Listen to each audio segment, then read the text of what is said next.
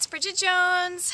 I haven't shot a video in a while because it's been really busy at my work and our weather has been kind of crummy, but we finally got a break in the rain today, so I thought I would do my weekly chore, the one that I actually like the least, which is cleaning out the water troughs.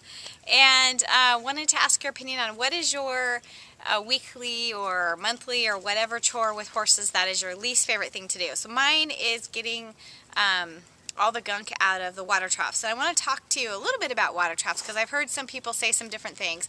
First of all, I clean my water troughs weekly. Some people do it more often.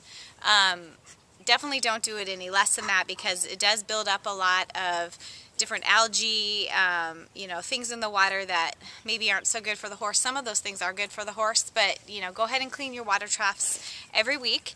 And I just use water and a sponge just because I don't want any chemicals in my water trough seeping into the water trough. Some people have put fish in their water troughs, but I've done a lot of research on this and I don't think it's a good idea because of what comes out of the fish, the poop.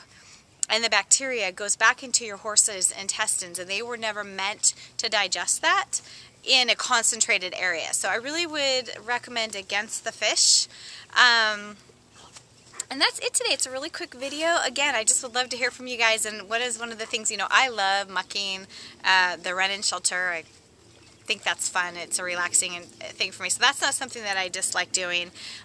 But this water trough thing, it's every week. And it seems like just when I've cleaned it on a Saturday, it's a Saturday again. So let me know what you guys think and have a great day.